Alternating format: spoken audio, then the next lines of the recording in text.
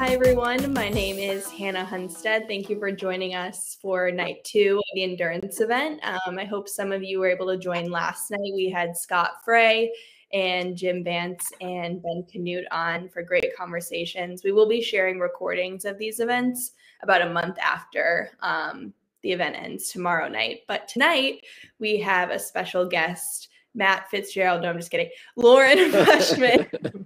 We all know Matt.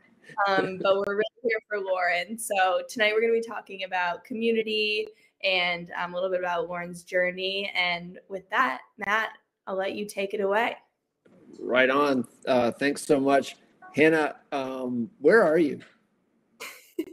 I am in Chicago. I know I'm usually in my little closet of an office, and it was nice and sunny today. So I pulled my computer out to the dining room, but now it's dark out. Classic. Okay. Yeah, I couldn't figure it out. Where are you, Matt? What's that? Where are you?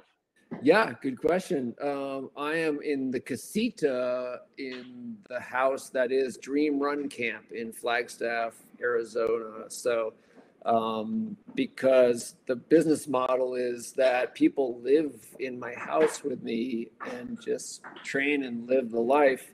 We're in the guest quarters, my wife and I. Nice. I don't know how I got her to sign up for this, but here we are. Well, it looks like a nice space. Yeah, no, it's very comfy. It's like a 1-bedroom apartment, basically. Well, sounds like you're building community on like a really intimate scale. Yeah. Yes, I hope to get into this, and we will. So for starters, I remember meeting you in the green room before we went live. You mentioned what you said. It was nice to meet me in this e-space. I remember one time being in the same physical space with you. It was at Dathan Ritzenhein's house in 2007 after the U.S. Cross Country Championships. Oh, wow. Yeah. Probably made no impression on you, but yes, I remember meeting you then. And I thought it would just be a nice entry point for the conversation for you. If you can rewind your mind back to where you were in life then.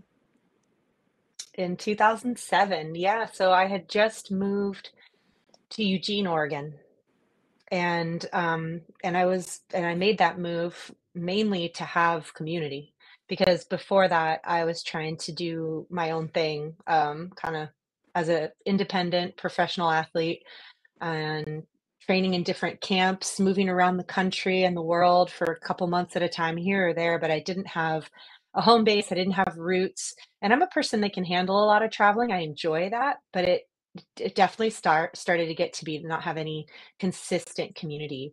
But I did build little communities wherever I went, and those years before 2007 are full of like adventure and great memories, and like kind of quick and fast relationships that you build, but then you like don't see each other ever again. Mm-hmm. But then, yeah, I built roots in Eugene, and that's when I started by connecting to professional athletes and having a team on Oregon Track Club Elite. It was my first time as a professional really training with a team of people with a similar vision. Yep. All right. Well, yeah. So that was where I was at. Yeah. Yep. Well, we're right on theme, because you mentioned it was like a move where community seeking was kind of the rationale, or at least a part of the calculus. Yes. Yeah. It was really important. I needed stability. I couldn't do, like, sometimes I'd get to work out with people when I was traveling around the world as an independent person, but a lot of times I was just on my own, just grinding things out by myself. And I know some people enjoy that, and I enjoy that every now and then, but not as the norm.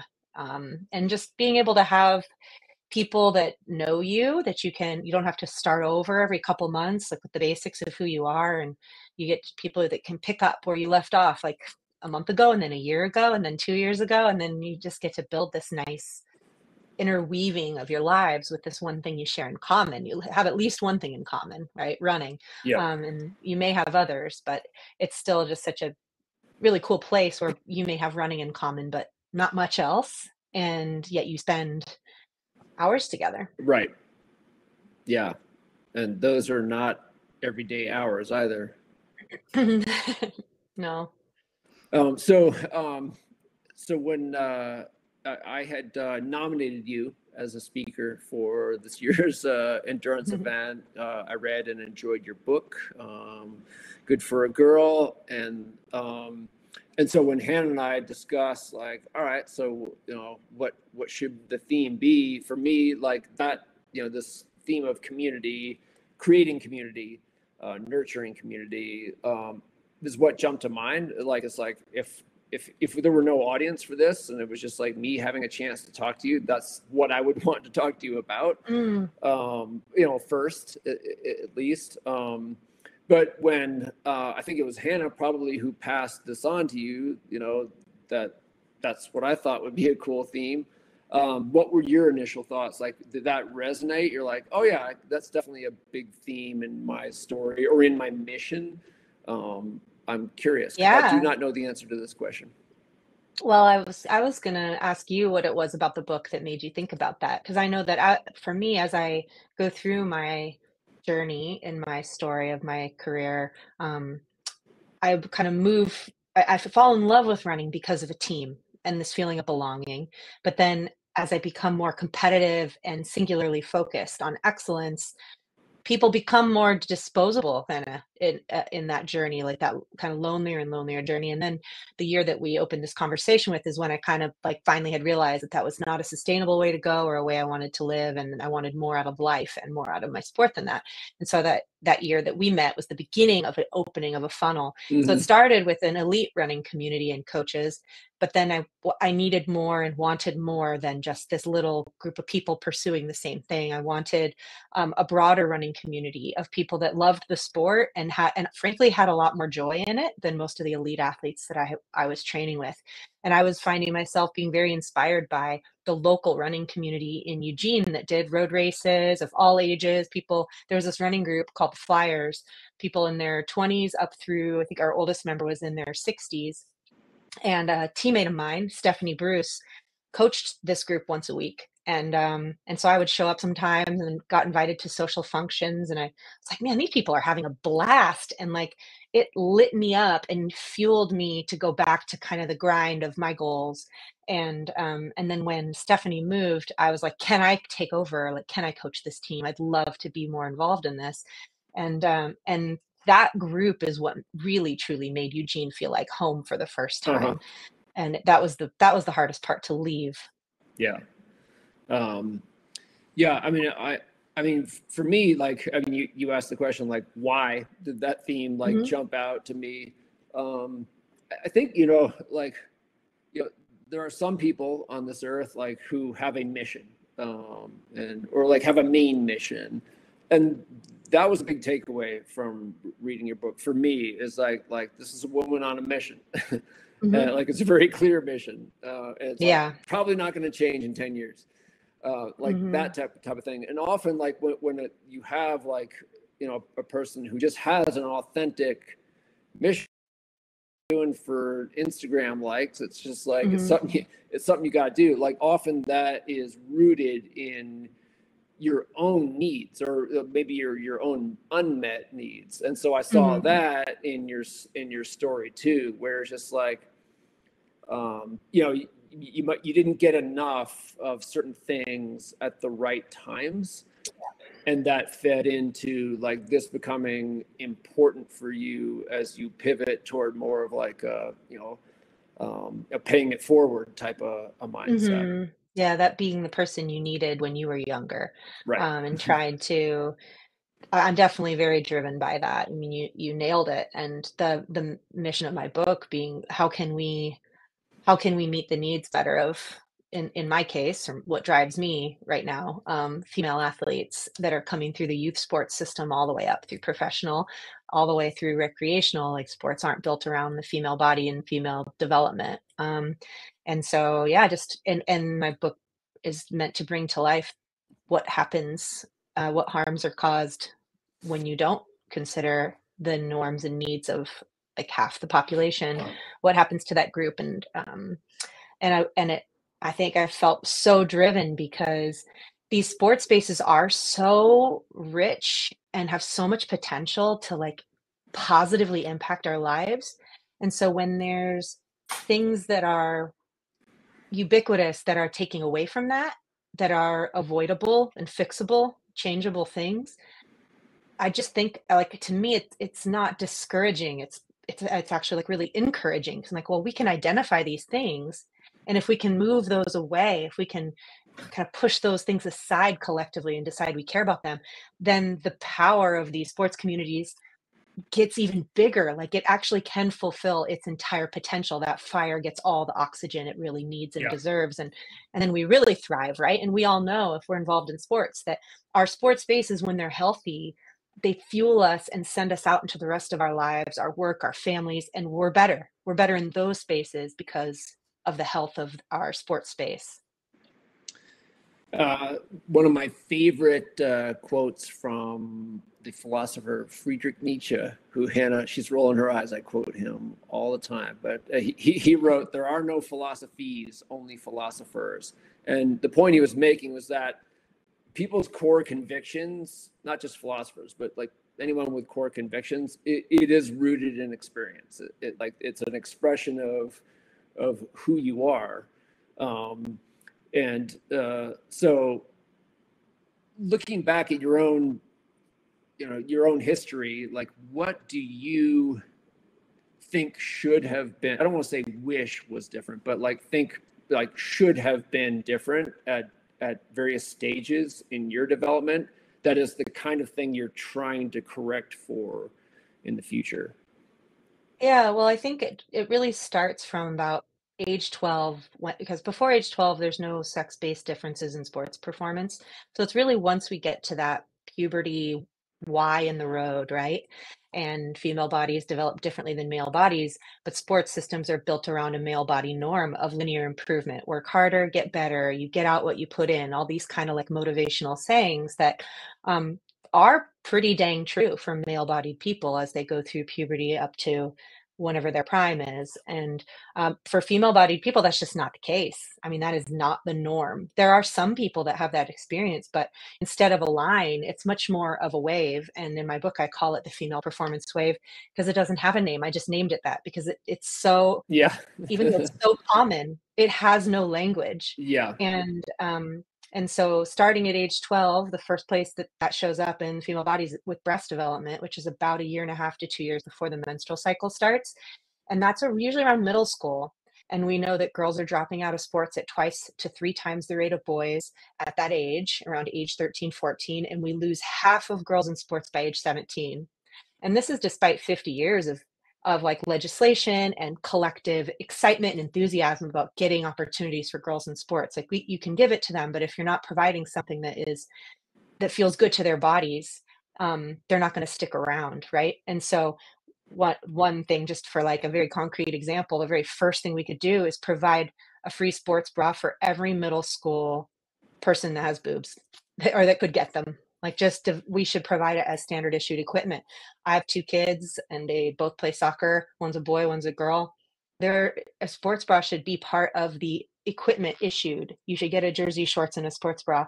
And the fact that it's not, it just goes to show that this like fundamental first experience that changes how girls feel in their bodies, how movement feels, like their entire childhood, it's felt one way. And all of a sudden, entire physics and biomechanics change.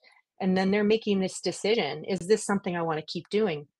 And we know that half of girls in middle school don't own a sports bra.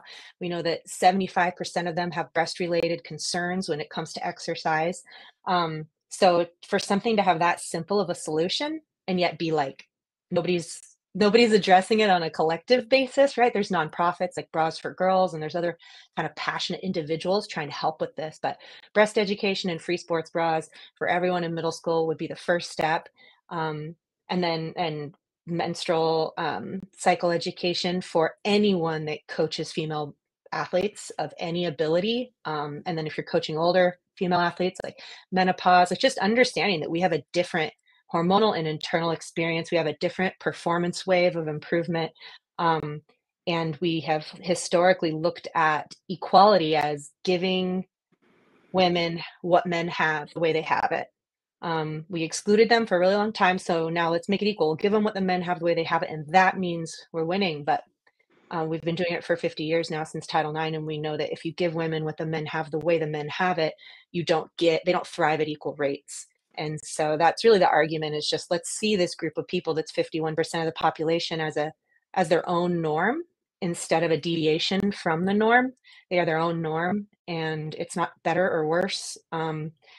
Let's just build around them. And I think it's like, when you look at it that way, it's like everything kind of can fall into place. It's really just like recognizing this other group and being excited about making it awesome for them. Yeah. That was a really long answer to your question. No, it's fantastic.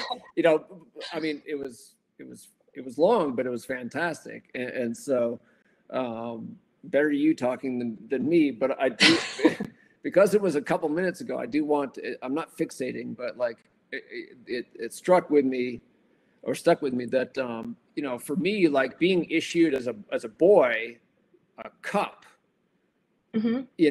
as standard issue equipment, like if you're a boy, like, well, what would be the female equivalent of that? Probably a sports bra, right? Yeah. And so like, that's just a basic asymmetry, Yes. right?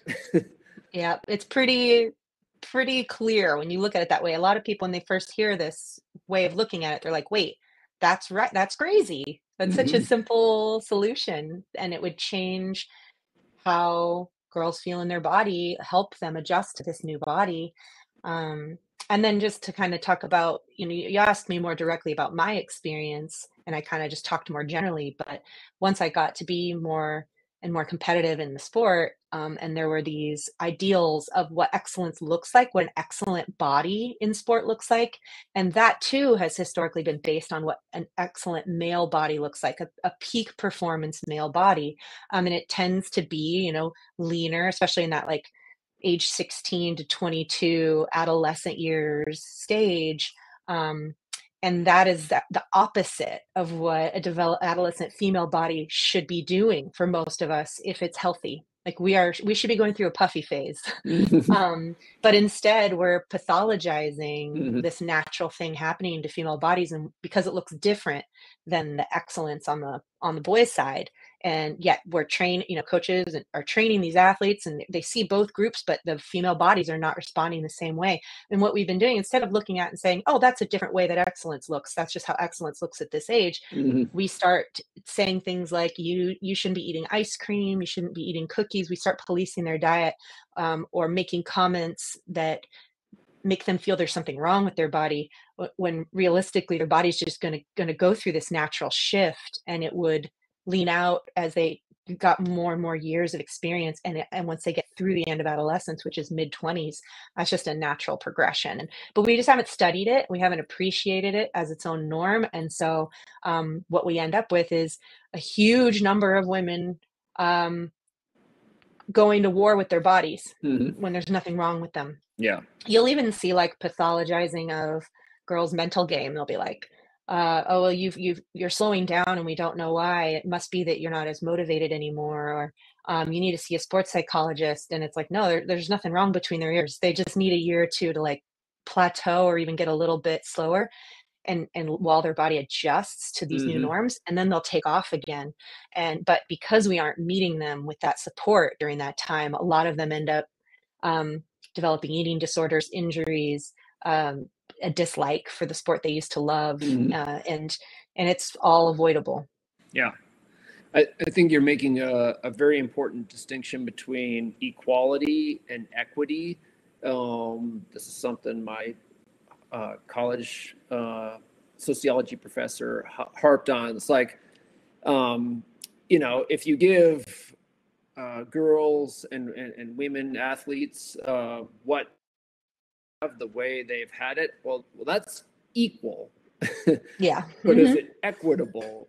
Exactly. Well, it's only equitable if girls are boys and women are men. Yep. But they're not. Exactly. And I understand why we went that direction.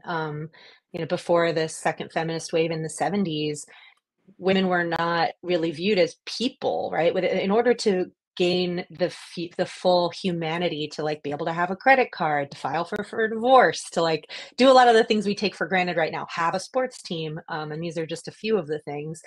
The successful strategy ended up being, we need to appeal to the people in charge and say, we're just like you. You think we're really different, but we're not. We're just like Right. you. Yeah. So we're like, and we are way more alike than we are different, Right. right? But we've overemphasized the similarities in order to gain rights and access, and even a lot of women ourselves don't have a full appreciation for those differences. Like, that's part of my book too, is showing that what happens when you've been told that you're the same as everything should be the same with you and your male neighbor and your male peers. Like, you can do anything they can do no matter what. If you're taught this myth, then you go through the real world and you're experiencing the real world, and it's not happening for you.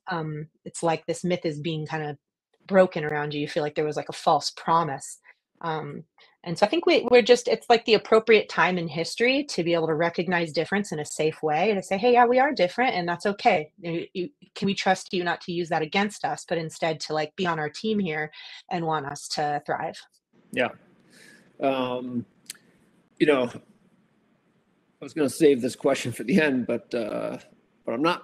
So I'm just. You go. You do it. Well, I'm thinking about like the way I was brought up. So I was very fortunate to have a really healthy model of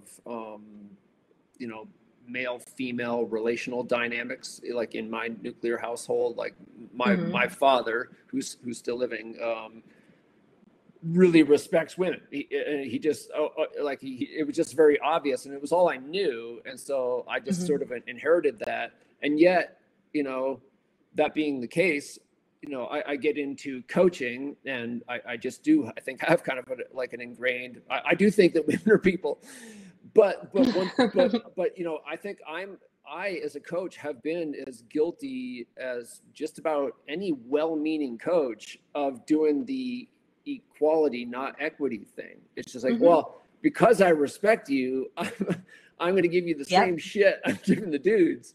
And that's not good enough, well-meaning, but like short of the mark, right? Yeah. And I think that's extremely normal, and but that's what we've been prepared to do. That's what the good guys do, right? That's how we've been looking at it, and I think that's okay. It's really just about, when you know more, then you pivot and you shift, and as long as people are willing to do that, then we're all going to be great. How important do you think it is for, at least maybe it could change or maybe not, but where we are today, like how important is it for girl athletes and women athletes to have their own spaces, that are just theirs, and as like a coda to that? Do you think it's actually also important for boys and men to have their own spaces? Yeah, I do. I think that it's really important to have, because we do live in a world where gender matters, and sex matters. Like, if that changes, then I guess it won't matter. But these affinity groups of people who can understand what it's like to walk through the world, because if you're a man and you're walking through the world, you're perceived as a man, you're treated as a man, and like, if you have an idea of the kind of man you want to be, and like, there are norms in masculinity that make that hard to do, you want support, right? And I think that the best place to find that is with other men, to look to like good, strong leaders in your community, to like build strength together with your friends, to shift the culture of how you do masculinity together. And the same thing for women and femininity. And obviously we all have masculinity and femininity inside of us.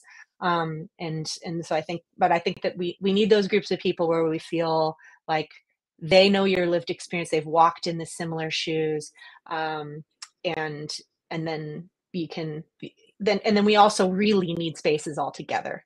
And that's one of my favorite things about the sport that we love in running, is that you do like rub elbows and shoulders with people of all genders. And I think of all the sports, we are the most poised to like embrace equity like go to bat for each other, because we do run alongside each Right. other. Yeah.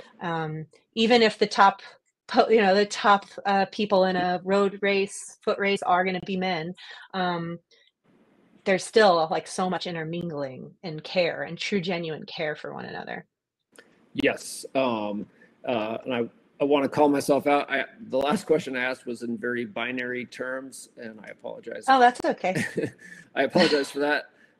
But we really are focusing on girls and women here, and that's what I'm trying to do. Yeah. Yeah. Can you shoehorn in a question here from? No, only my questions. Were you just going to ask like the best one on your list too? I bet. No, they're all the best. I'm sorry. It goes with what we're talking about, but we have a question from JW who's watching, and he's wondering about what training and education you would suggest or recommend for coaches, since you mentioned that coaches should have education on the menstrual cycle, for example. So do you have any like spots that coaches or even athletes could just go to? Well, what we need is something that is like nationally and internationally recognized, with experts, like something in the lines, maybe something that could live within safe sport, for example, or like the USATF coaching systems, or whatever, certifications, something that can be trustworthy. But we don't have that yet. But what you can do now is you can follow certain accounts that are doing really good work in that area, like WRCC, the Women's Running Coaches Collective. They have great seminars. They have like a coaches like get together. They do a lot of focus on coaching women and female bodied people. And then Stanford Faster on Instagram, I think it's FASTR. They pump out content studies on female athletes, their physiology, performance. Like, I think just the best you could kind of hope to do right now is follow people like that, and just give yourself like a daily or weekly drip of what's coming out. And Dr. Kate Ackerman's work is totally industry leading. But yeah, I would love to like create an official certification program with a stamp of approval that's like, you've got the basics down, now go forth. But we just don't have it. Well, we might be circling back with you after this call. Yeah, we should talk. Let's get something going. Matt's gears are turning, but mine are. Yeah, exactly. Yep.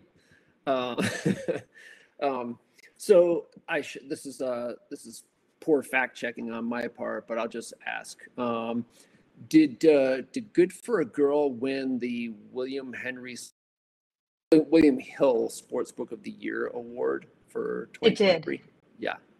Yeah, it was the first memoir by a woman that has won the Sports Book of the Year award. Yeah. And I think only 3 female authors had ever won in the 40-year history or whatever. Yeah. So that is a huge accomplishment. Thanks. I have written 34 books. You're amazing. one of which was long-listed for the prize you won with your first and only book. Well, sometimes you just hit it out of the gate. I don't know what. I think that there's a lot of I think there's like a moment happening right now that my book aligns with, that's cultural and international, in the way that we are, like I was saying earlier, we're at a historical moment where we're ready to think about difference without using it against people. I mean, we are still doing that. There's things like that happening every single day in our country and in the world, and some big examples globally right now. But alongside that, we are paradoxically, we also have the capacity to hold difference and move forward positively better than I think we ever have, especially with regards to women. And so, yeah, I think I just wrote a book about that, with that spoke to people, like, how you said that thing about you realized you'd messed up when you were reading it. Like, I think there's all of us, myself included, when writing it, was like, wow, there are a lot of ways that I've been complicit in this and making it worse without realizing it. And so I think that when if you have something like that that comes at a time when people are ready to hear it, then that's why I think it resonated. Yeah. I mean, to be clear, although jealous, I do admit your book deserved to win the award. Oh, thanks, Matt. Yeah, because it's nice of you. Yeah, it's really good, and I think one of the reasons it is that it feels like a book you had to write. When there's that kind of sense of urgency, that is a very winning quality. And so is that how it felt for you? Like it was Yeah. You had to do. It did. It was, I was like, while you were saying that, I was thinking like, man, there's a real emotional toll and price to writing those kinds of books. When you feel like you have to write them, it's like they own you until you get them done. And my whole, like my personal life and my mental health and everything kind of crumbled while like kind of just the book felt like an exorcism in some ways, like get it out of me. Because frankly, like going through a system like that, once you can see the problems, it was very painful. And then there's stuff about my dad, my relationship with my dad who I lost, and other things like that. So it was just there was a lot of challenge in pulling that out. And so it does feel really nice to have it landing well with people, moving them to think and feel differently about things. Yeah. So you had to write the book, but if you hadn't, you would have needed some other outlet, for the mission you are on. So just as an exercise, I mean, you coach. Like, is that enough? Like, is that like a similar kind of outlet? It's just more like microcosmic. Yeah. That's the way I started. I was like, okay, now I see what these problems are.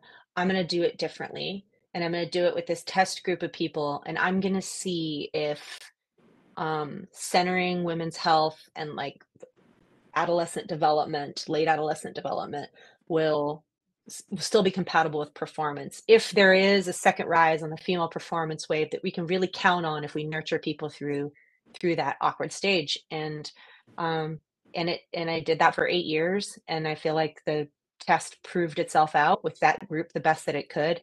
In my final year of coaching, all 7 of my track athletes made the Olympic trials and ran personal bests, which is like, there's definitely luck involved in that too. But it was very affirming. And I was trying, the book was a way to say, I can't coach more than this many people. I've got 2 kids. I have other interests besides coaching too. And I don't want to try to blow up a coaching practice. That just wasn't something that I wanted to scale. But a book seemed like the best possible way and the most effective way. I guess I could have done podcasts or some other thing, but I just didn't think we could really make change unless I could get somebody and sit them down for like 9 to 11 hours and get them invested in one person, see them as fully human, kind of take on some of their dreams with them, and then watch what happens when you send them through the system. And I think that you can't capture that in an essay or a podcast the way you can when you can sit them down for 9 to 11 hours. So it just had to be a book in the end. Yeah. That makes sense. What would you say are the universals of, actually, first question. But we talk about like, community, wonderful word, sounds nice. But like for the performance focused athlete, why should they care about community? Like, why does it really matter, to be able to, not just run in a silo, but be a part of something bigger than yourself? Well, I mean, like Brene Brown is a big influence on me, and she likes to say that we're wired for connection, just like our neuro systems. That's as human beings, we are wired for that, and there are consequences to not being connected. And then I also just really believe we're here to love. And the more time I spend on the planet, the more I believe like that is the purpose of being here, is to love. And there's a lot of ways love can look. It can look like coaching. It can look like going for a run with someone. It can look like listening. And I believe that running community is a place where you can love a hell of a lot. You can invest in people and have them invest in you. You can feel like you matter to somebody, to somebody's, and and then every day you have an opportunity to show up for them. And I think that that's really beautiful. So I think that it's just like, it's a really lonely life to go at it alone. It's unsustainable. In the end, you can't feel, at least I would argue from my experience, even when you're successful and you're winning and you're getting your goals met, even in that unlikely scenario where that happens, you are incapable of feeling the joy of that at full capacity if you haven't been practicing feeling joy on and love, like on a regular basis as part of your practice and preparation. You're out of shape to feel love and joy. You are, and so you'll do it, and you see it when you watch the Olympics or some of these top competitions. There's the athletes that kind of win and they don't even look happy, dazed. And and then there's the ones that it just beams out of their face. Like I think about Aliphine, right? Aliphine just beams love and joy. And if you know Aliphine, that's how she is in real life. Like she builds community, she invests in people, and any space she goes in is better because she's there, and they're drawn to her, right? And I think we all have the ability to do that, to contribute in that way, and it comes back in the way you can feel the joy of your accomplishments at whatever scale or level they are, whether it's completion of a distance or hitting a certain time or winning the Olympics. I mean, it will come through. Yeah.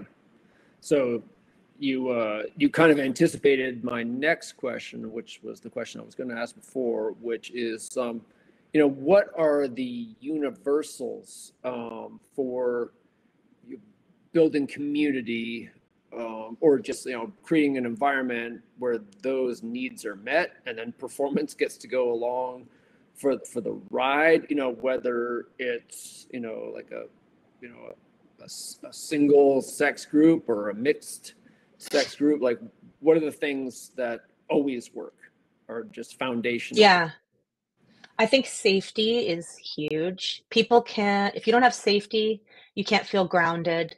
If you can't feel grounded, you can't be vulnerable. And if you want closeness in community, you have to have vulnerability, right? And so it starts with safety. So I think, and that can, and groundedness. So I think like consistency, are people showing up where they say they're going to show up? Is there like leadership as far as the time and place? Do we know what's going to happen? So you can kind of have a calm body when you show up. And then I think like really going out of our way to make it safe for different kinds of people, like whether people outside those that would naturally feel safest showing up, people of color, trans people, queer people, people with varying levels of disability. Like if you really truly want like all of the riches of a community, then having a welcoming space for people that come from lots of different walks of life is going to make that the most beautiful and enriching. And so I think that aligns with safety. So that's like a kind of one universal. And then I think watching how we talk about ourselves. Like a lot of people will say, obviously you want to watch how you talk to each other. And if we're talking about grown-ups, we should all have that down a little better than like middle school or teenagers, right? But we don't necessarily all have that down, how we talk to each other. But really, like I encourage people to go a step further than that and really look at how you're talking to yourself. And this comes out in my book a lot in regards to body image, but it can be about anything else. So if you're like tearing down your own body, talking about how you gained weight or you're fat or whatever it is, and verbalizing things about how you'll only be happy when you look a certain way or weigh a certain amount, or people that are around you are listening, and they're hearing the way you judge yourself. And then as a result, they're going to feel like you would also judge them just as harshly as you judge yourself. And so even if you aren't calling anybody else names, you're calling yourself names, that's the effect it has on other people.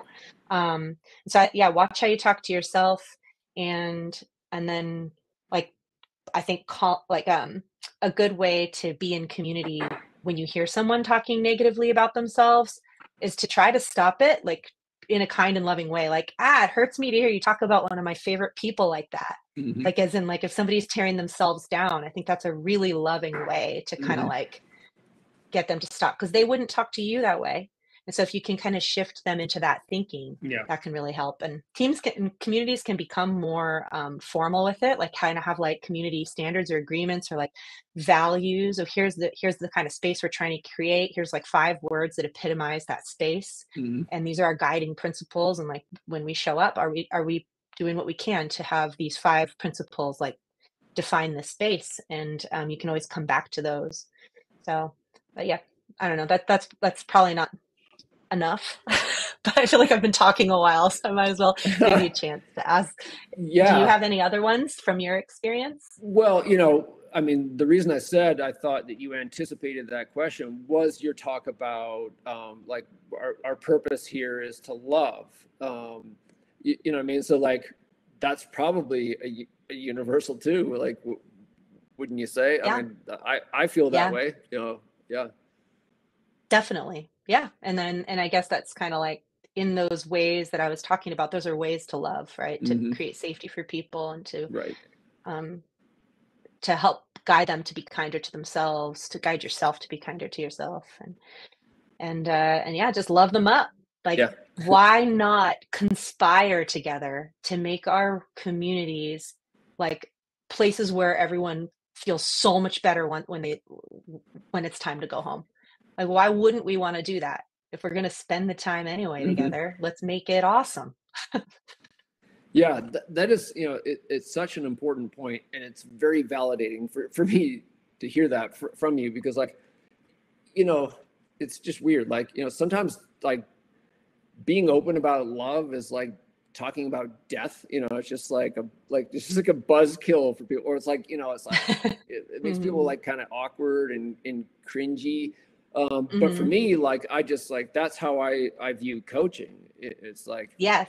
You know what I mean? It's like, not only is there nothing wrong with it, but there's like everything right with it. It's just like, it's not everyone's completely ready for it. Like new athletes can be a little bit wrong-footed by a coach. You have to massage the message, right? So people don't think you're a creep or whatever. Yeah. But just we're talking about agape love, just like love for your fellow beings. Absolutely. Like, just like taking them as they are. Like, as a coach, you absolutely have to do that to be a good coach, is to like, you have to love the whole person that comes to you. Even as you see them getting in their own way, even as you see like the like parts of their understanding that are missing that you need to help them with, or whatever it is, like, you just love them up. And you don't have to be a coach to do that. You do that with your friends. I mean, like you say, it is kind of like, we've been taught it's a very gushy word, um, but it is essential. And I think coaches are some of the most loving people on the planet. That's what gets you into it. It's certainly not the money or like the fame for 99% of us, unless you're Tara Vanderveer or whatever. It's it's about like those human connections. So I'm talking to you from Dream Run Camp in Flagstaff, Arizona, where it's just like this cool operation where like I run out of my house, my wife's in my house, and we just have strangers come stay with us and just have like a running experience. And one thing that I have found, because I've done a lot of remote coaching, but like this is just different. I'm living with these folks. I got a guy That's amazing. Yeah, I got a guy who's going to be here for 8 weeks, but like, people are just filtering in and out. It's like a flop house for runners. And we're getting more international. Got a Dutch runner who just checked in like 1:15 in a.m. last night to let her in the door. But like, oh, wow. God bless you. You're welcome. But all this to say, like, one thing I've noticed, and because we've had, maybe like 40 runners come through here so far. And a lot of them, what what they like about the experience they have here is the sense of community, and they have a contrast, which is where they like reality, like the reality they left to come here and the reality had to have to return to. So it seems to me, just based on like my current perspective, that like a lot of runners are kind of starving for community. Not all, you know, but a lot. And so I don't want to put you on the hot seat with this question, but like, do you have any advice for athletes who just feel isolated or just crave community, but they haven't found it yet, or just the right fit? Like, other than coming to Dream Run Camp, like what can they do? Yeah. Well, I think that's one of the, like, some communities have a training group. Like we have one called Cork that's run by Max King, Central Oregon Running Club with a K. It's very cool. And he's been doing it for years, one night a week at a time of day when people who work full-time jobs can show up. And he's building a beautiful community. And I think that's one way to do it. And that's what we did in Eugene too. One night a week that people can look forward to. And even if you have a totally different running agenda the whole rest of the week, you come together and you intermingle with this group once a week. It's great. And then another thing you can do is like sign up for a race with a charity group or like a local running store, just because they'll create that training camp environment, whether it's 6, 8, 10, or 12 weeks. It's very common for a really good locally owned running store to have something like that a couple times a year, that you can jump in on, and like you'll get plugged in with somebody. You'll meet at least one person that you really like, and whether or not you decide to stick with the group, you'll build a connection. But I think sticking with the group is worthwhile because you create a set number of time, like a set number of weeks, that you're going to turn up the dial on your emotional engagement with running, that you're going to allow yourself to care a little bit more, maybe take a little better care of your body, eat a little better, sleep a little better, right? All those things, and not feel bad about it because you have a full life. Maybe you got kids, you got work, you got all these other things. And so like sustaining community and running year round, week after week, may not be sustainable for you, but for 1 or 2 races a year for a block of time, it could be. Do you think that, oh yeah, sorry. I got questions for days. I got to fill in where I can. What about coaches that coach virtually? Like, we live in this virtual world now. Here we are across the country. This event, even like everything seems to be going virtual. And so if you're a coach and you got athletes that aren't in your community, local community, how can you kind of engage that community with them? Well, I think that what you could potentially do, and this is going to depend on people's financial situation, but pick maybe a quarterly event or twice a year event where you invite everybody to come to, and don't make it one that you have to enter a lottery, like it could be just like a really cool 10K in a state that has a long history with it, that you just know it's going to be fun and fun town to go to. Be like, here's an option. We've got an in-person event. We got a bulk discount on registration. And here's a chance to meet some of these people in real life. We used to do that with the Wazal Volet. We'd have a couple events a year that we could get people to rally around. And some people preferred to stay engaged on just a virtual level. But then there were those that like really wanted to come in person and show up to stuff. And then they like that really boosted their engagement the rest of the year with the virtual programming. May I? Yes, please proceed, Matt. It was a great question. So glad you asked it. Do you feel that individual athletes have a responsibility to be community builders? We all thank our lucky stars for the people who are just hubs, like often they're coaches or they're, team leaders or club builders or whatever. And like super extroverts, just people, natural leaders. Yeah. And, a lot of them are race event directors too. And but they're a small fraction. We would be lost without them, but it's like, that's never going to be everyone. But how about the rest of us?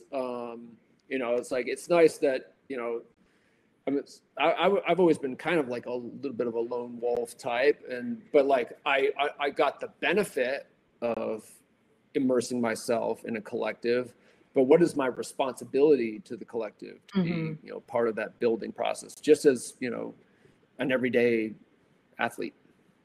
Yeah, well, I definitely think it's a really good topic to think about. Like, you think about extraction. I think about like we extract from our communities, we extract from our natural resources, like especially people who recreate, right? We go use the trails, we use the tracks, we do that, and we happily take advantage of these kind of alpha extroverts that plan things, and I think that's great. And I do think we have a duty to invest and not just extract, but there's a lot of ways to do that. And I would say that you got to honor the ways that are good for you. It could be like donating to, let's say, Girls on the Run, to make sure that there's opportunities for young girls coming through to like be introduced in a healthy way, holistic way to running. Or it could be doing some trail volunteer work to trail maintenance in your area if you have a trail system.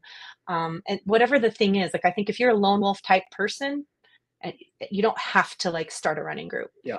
And if you don't have one of those big time alpha extrovert personalities like a race director, like there's a kind of an introverted painter in my town who just put up these little flyers in coffee shops that said like creatives who run meet at Thursday 7 a.m. at Pioneer Park, and just left it up in these coffee shops. And now there's about 12 or so tops. Sometimes it's 2 or 3. But you just know that if you want to be around some creatives who run, there will be at least somebody meeting at 7 a.m. And I would not describe this person as an extrovert, and they don't do anything else except provide the date and the time, and then they show up. I feel moved to shoehorn in another way to what? Please. You have expertise. I want to hear it. No, I'm just saying, this is very self-serving, but like another way to invest in, the thing you extract from as a runner is to donate to the Coaches of Color initiative, which is an 80-20 thing. And so like, this is like a commercial break, I guess, for the Coaches of Color initiative. A great way. I started it as a way to do exactly what you just said, and it's perfect. Like I'm kind of like exactly what you're talking about, where I wasn't going to be like a major club joiner, that wasn't my way, but I do it in different ways, but like that's one. And now the organization is way bigger than me, and it was just but like, to your point, it could be anything. There's a variety of forms of authentic reinvestment or paying it forward. Yes. But definitely, I think every runner should ask themselves, like, have that little touch point. What am I giving? Am I giving back? Mm-hmm. That's good. Yep. So now we're back to our regularly scheduled program. You should drop the link in the chat so we can check it out. That'd be great. Yes, for sure. And then my final question, at least on the list for you, and this is me talking to you as a fan, honestly. Like I followed your career very closely. I'm talking about just the competitive part of it. Rooted for you. And, thanks. Yeah. Well, shoot. I'm a geek. And so like I'm just curious to know, like human to human, like when you look back on because for me, like I was a very serious athlete for a very long time, like not at the same level, but like of performance, but like of seriousness, kind of. Like it meant a hell of a lot to me. And so now I'm 52 years old, I have long COVID, I can't run, I have like I'm looking back, and then for you, like your elite career as a competitive runner is in the rear view mirror. So I'm just curious, like when you reflect on it, like is there a primary emotion are there a lot of emotions, or is there a Oh, consistent wow. primary emotion? Gosh, even you just asking me that question, like I can feel my heart. It's like kind of clenching. Um, and it's a little like my lungs too. So there's a lot in that question, right?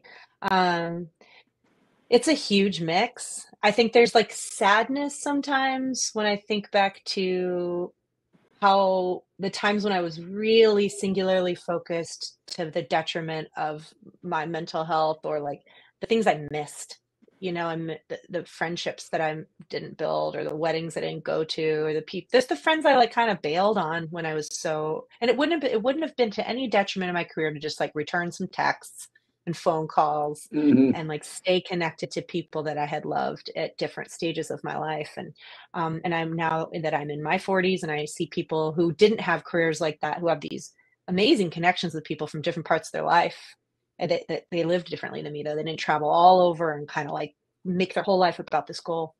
So I feel a little bit sad about that. And I feel like, but there's a very few races that stand out as like huge highlights for me where I'm like, wow, I'm so glad I did that. When Mm-hmm. I look back at that time of my life, I mostly feel like, um, it's trail runs. Like I loved being in shape enough to like go on any trail and be able to run it and enjoy myself. Like that is what I miss. I don't have that right now. And my friend Melindy Elmore, she just got named to the Olympic team for Canada, and Mm-hmm. I follow her on Instagram. She's my best friend in college, and she's going to go to Paris and run the marathon there. So she went with her husband to for Valentine's Day, this huge gift to go and preview the course and run it and have a few experiences on the course. And she just posted on Strava today a picture of her map of her getting lost in a park. And um, and it I like immediately wrote her back and said, "This is what I miss. I miss getting lost in a park with you." Like that, to like no like having someone that has run by your side so many times that you explore with, and she never brings a map, she never brings a phone, she doesn't have like never brings cash as a backup plan. She just puts the pressure on herself to figure it out, and she's not great with directions. And we had so many great experiences of getting lost together. And so that's the kind of thing that when I look back on things like that, I feel like so much love and gratitude that I dedicated so much of my life to that sport, for little moments like that. Yeah. Um, yeah, I mean, bittersweet is kind of the word that comes to mind. Like, honestly, I don't know if this is like communicated to you by fans, but like I think as a fan, like that's how I look at your journey, especially like given that Mhm. you opened up so much in your book. It feels like a bittersweet journey. Like definitely Yeah. the sweet is there, and Yes, the sweet is there's there. plenty of it, but there's also the Yeah, bitter. there is. There's a lot of lessons. Yeah. Yeah. Yeah.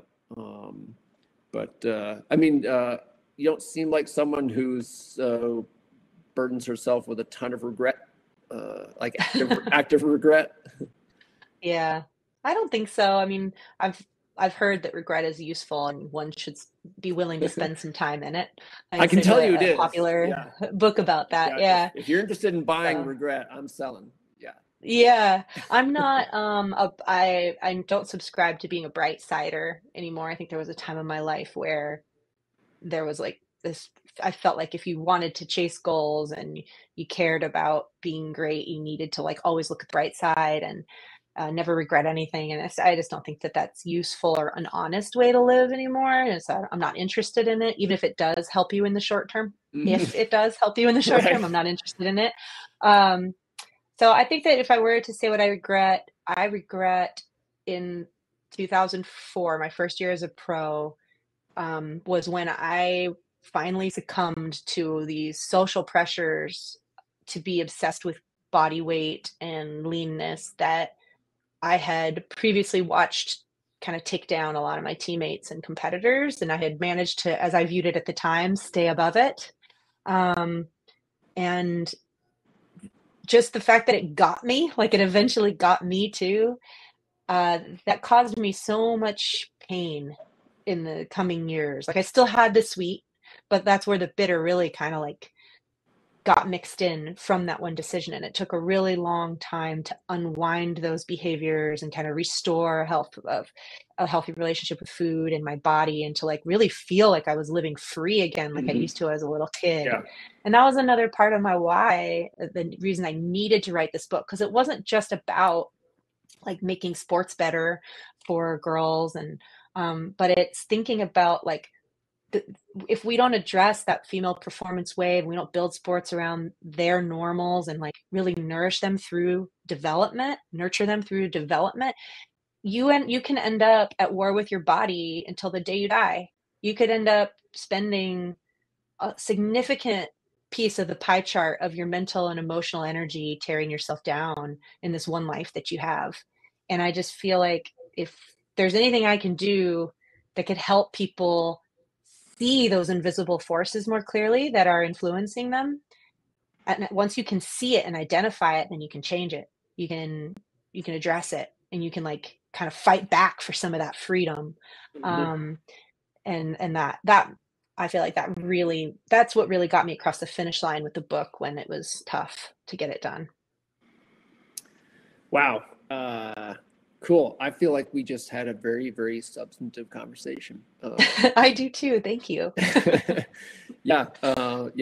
Thank you. And I hope that people viewing either live or viewing the recording afterward in posterity feel the same way. I'm confident large numbers do. Just awesome. Thank you so much for giving this amount of your time to us, and I'm excited to see. I will remain a fan, and so we are excited to see. You're still a young person. There's a lot ahead for you. Can't wait to see what shape it takes. Thank you. You too. And I just want to thank you for all the work that you do in the sport. And I see in you, like, as our relationships have changed and what we're able to do changes, and that you continue to put your heart into it and into the people of the sport. I just like that. That makes me feel good to see you doing that. I like having you around in the sport. So thank you for that. And thank you for including me in your community here. All right. Appreciate that. Thank you, Lauren. Thank you, Hannah. Okay, so now we are going to actually do a commercial, and Lauren, you're I want to see it. Okay. What? It's going to happen. I said if you want, but here she is wanting to stay. Yeah, there will be no heartburn if you just disappear. But Matt, I'm going to have you take it away again. This is your baby. Yeah. So do we have actually the video queued up? So yeah, I have it queued up.